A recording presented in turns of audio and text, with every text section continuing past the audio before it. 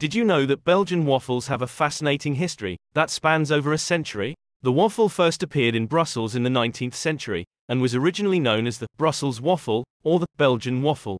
The waffle quickly became a popular treat among the people of Brussels, and eventually became known throughout Europe. One of the most famous places to enjoy Belgian waffles is Maison Dandoy, a bakery that has been making waffles in Brussels since 1829. Maison Dandoy's waffles are known for their light and crispy texture and rich flavor. The bakery uses a secret recipe that has been passed down through generations, and they use only the finest ingredients, such as fresh butter and vanilla, to create their signature waffle batter.